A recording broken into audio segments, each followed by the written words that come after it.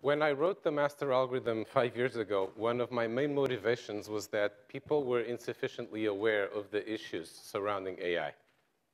Fast forward to today, and the good news is that people are highly aware of the issues, maybe almost too much. The bad news, however, is that on every one of these issues, there's a lot of misconceptions. And people have tended to focus on the wrong things, which suck all the oxygen out of the room and actually prevent us from focusing on what I think are some of the bigger concerns. AI is a canvas onto which we project our fears and preoccupations. And because of that, we tend to not see the real AI. We see AI not as it is, but as we are. So what I'd like to try to do in the next 20 minutes is look at some of these issues, try to help dispel some of the misconceptions, and focus on where I think some of the real problems are. So starting with privacy. If you listen to the media and to a wide variety of critics, we have a big problem in the world today, which is that evil companies are using our data to manipulate us. And foreign agents are using the AI to manipulate our vote and whatnot. Here's a reality check, though. The value to the biggest users of this are companies like like Google and Facebook, and the revenue per user of companies like Google and Facebook is in the tens of dollars per year, whereas the average expenditure of a user is in the tens of thousands of dollars per year. What this means is that how you do the accounting exactly is not that important. What it means is that the impact of targeted advertising on what you do is still very small. Targeted advertising is actually still very ineffective. It's more effective than mass advertising, which is what makes it worthwhile, but it's still very far from being a big determiner of what you do. Think about it for a second. How often do you buy something because of a target ad that you see? Almost never, right? The biggest use of data and machine learning today is for personalization. And personalization is not a zero-sum game. The biggest beneficiary of personalization is you. Google gives different results to different people, and that is a good thing. Would it really be better if Google gave the same results to everybody? It would be terrible for diversity, among other things. Diversity needs data. Here's a second reality check. The current focus on privacy started with the data from Facebook that Cambridge Analytica effectively stole and used supposedly to influence the election. Well, reality check. The data from Facebook that Cambridge Analytica had access to have no known effect on the election.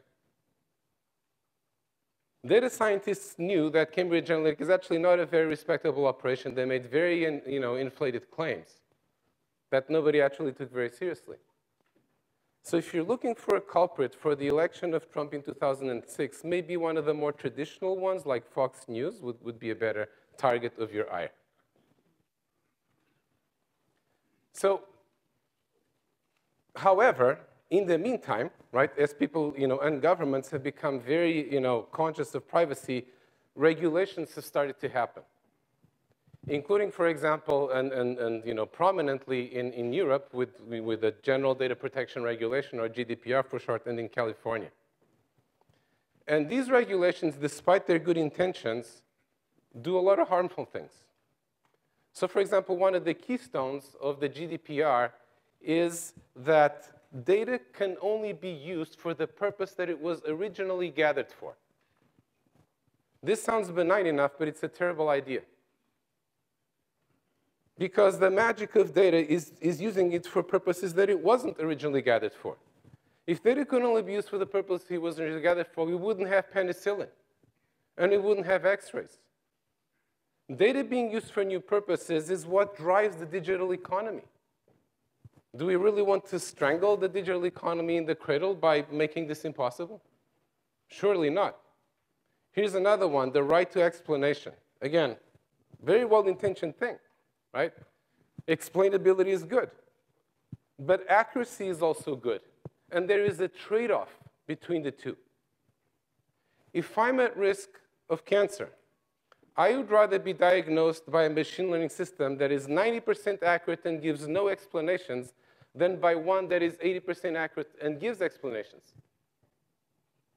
What would your choice be? Different people will make different choices. And there shouldn't be a single choice that is mandated by the government. The right to be forgotten. The right to be forgotten conflicts with the right to remember. We all have the right to remember, whether it's in our neurons or on our hard disks. And the right to be forgotten, among other things, causes private companies like Google to become the arbiters of what can be remembered and what can't. And then, of course, it also opens the door to censorship.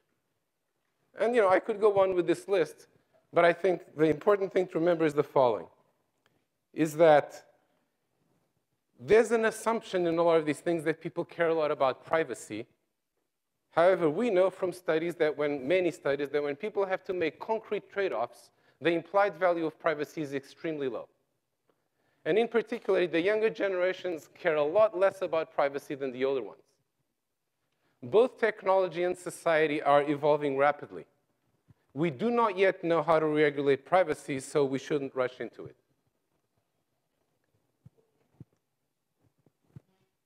Here's another one, jobs. The AI jobs apocalypse is coming. The Industrial Revolution automated, muscle work. And once AI automates brain work, there will be nothing left for us humans to do. How worried should we be about this? Well, think about it. There's been, there were papers, for example, that got a lot of attention saying, some large percentage of jobs is at risk in the next decade or so.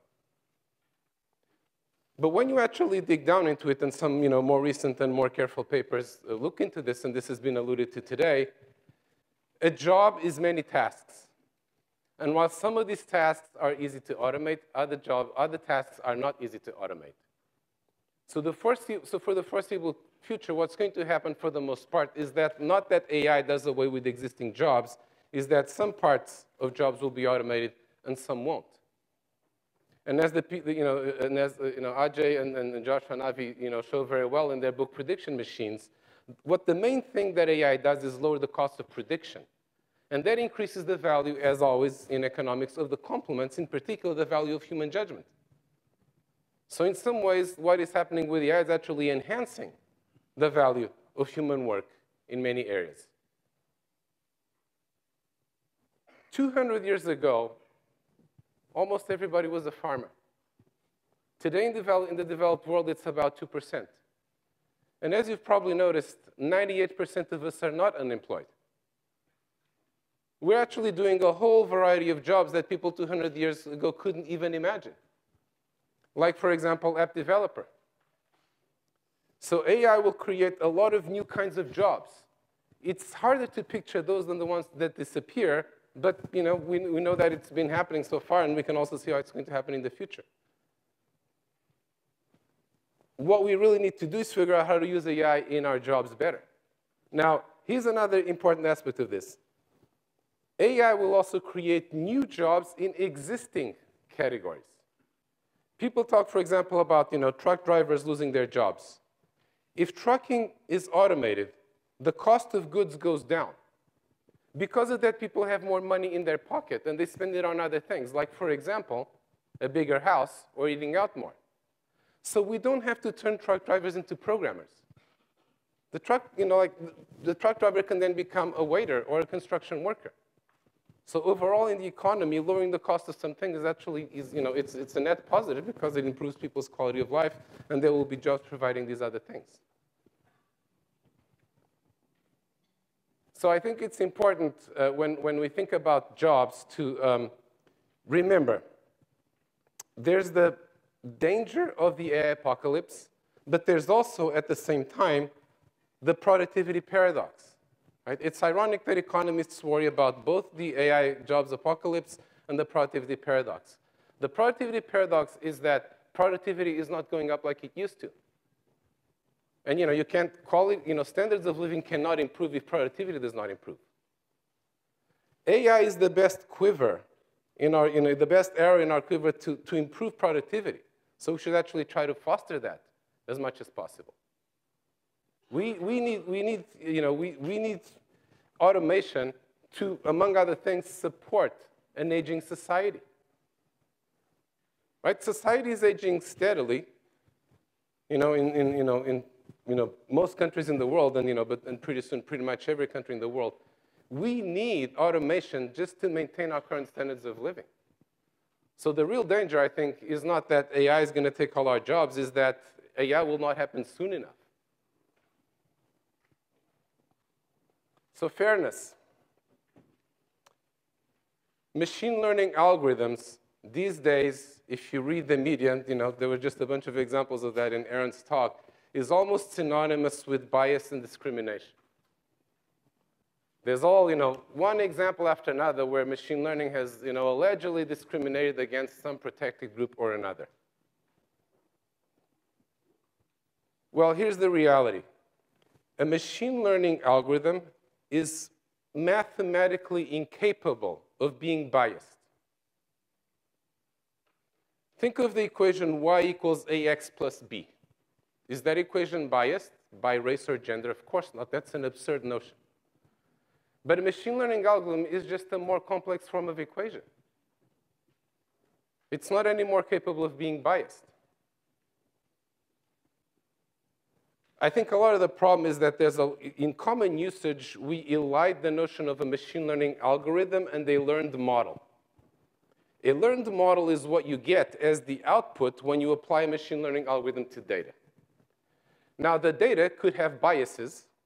The cure for that is to have a representative sample, which is a very well-known and well-studied problem and has been for decades. The humans applying the machine learning algorithm could have biases. The cure for that is to have a well-designed protocol for doing the modeling and to have an audit trail.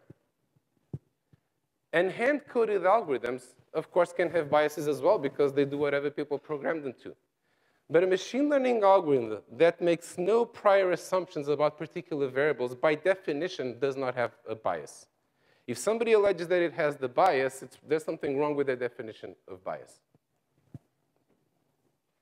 Here's a famous example, the ProPublica study on sentencing. The ProPublica journalists found that this algorithm used for sentencing produced more false positives among black defendants than among whites. This seems like an obvious example of racism. Well, actually, it's not, because it also produced more false negatives. And for a very simple reason, in similar proportions, for the very simple reason that just the rate of recidivism is higher among blacks than among whites. And when you actually look at the curve of predicted, of score, of recidivism score, and actual probability of recidivism, it's almost completely unbiased. If anything, it's slightly biased against whites. And this is not a secret. The company that makes this, published the rebuttal of the journalists. It's been studied by academics several times. But yet, this continues to be cited widely as a glaring example of biased algorithms. And this is not the only example. I've seen one after another where when you look at it carefully, the claims of bias are dubious at best and just plain wrong at worst. The reality is that, as a rule, algorithms are far less biased than humans. And using them is a great improvement. Danny Kahneman has a whole chapter in Thinking Fast and Slow, documenting how algorithms are less biased than humans. And many of these examples go back several decades. Credit scoring is a famous example. Thanks to credit scoring, many people, notably including minorities, have credit cards today that otherwise they wouldn't. Thanks to the use of machine learning in hiring, the hiring is less, for example, for things like screening visas, the hiring is now less prone to a lot of the biases that humans bring into hiring. Thanks to the use of machine learning in predictive policing, a small police force can effectively do the job of a much larger one, including better protecting minority neighborhoods. In fact, what tends to happen, somewhat perversely, when we try to debias our algorithms by, for example, encoding notions of fairness into them, is that we make them biased. As Aaron alluded to, there's an inevitable trade-off between fairness and accuracy. And so when you try to make the algorithm fair, you actually make it less accurate. You are effectively distorting the world to make it more like what you would like it to be instead of what it really is, which I think is a dangerous thing to do. And moreover, there is no single notion of fairness. Different people will have different notions, and it's mathematically impossible to satisfy them all at once. So what a fairness researcher is effectively doing is embedding their own notion of fairness into the algorithm. And this is, again, it's very dangerous because these algorithms are going to be used and have real consequences. In particular, most fairness researchers are liberal. And when conservatives wake up to what is going on, they're going to be furious. They're going to see this as another example of politicized science. And then the liberals are going to see this as another example of conservatives being anti-science. So AI risks turning into a political football with polarization and no progress like climate change. There's still time to avoid that. The job of a researcher is to carefully, scrupulously avoid embedding their own ideology into the algorithms. We should, because different people in different societies will have different ideologies and make different choices. Our job is to provide the tools for people in societies to then decide how they want to use the algorithms. Time is getting short, so let me run quickly through the remaining ones. Another thing that we hear a lot of alarm about is how tech companies have become too powerful. Maybe they should be broken up, or at least they need to be reined in. I think it's good to remind people that history shows us that companies that look like they're very dominant often lose their dominance even as the government is pursuing very costly antitrust cases against them. IBM, Microsoft, AT&T, etc. The tech companies of today are much more vulnerable than is commonly appreciated. Google and Facebook are vulnerable to ad blockers. Facebook is vulnerable to changing fashions in social networks. Amazon is vulnerable to Shopify. Apple is vulnerable to companies making phones that are as good as the iPhone for a fraction of the cost. We actually have large technology companies continuing to be born, like Uber and Airbnb and Snap and so on. It's never been easier to do a startup with things like open source software and cloud computing. So let's be careful. We have to remember that because of the current climate, tech companies are already shying away from invading some industries that they should. Look at healthcare, for example. Right? We want the tech companies to invade healthcare. They have the data and the AI chops to potentially improve outcomes and reduce costs, and we want that to happen. Now, the incumbents have a lot of advantages. Maybe they'll win in the end, but we should let the competition happen because I think it'll be to everybody's benefit. Yeah. And there are a couple more, including intelligent weapons and Terminator. But since time is up, I will stop here and just say the following. The most important thing to think about in AI is very much in agreement with the theme of the conference this year is who does it give power to and who does it take power from? And you should ask yourself how much of the AI in the world today answers to you. And I think the answer to that is not enough.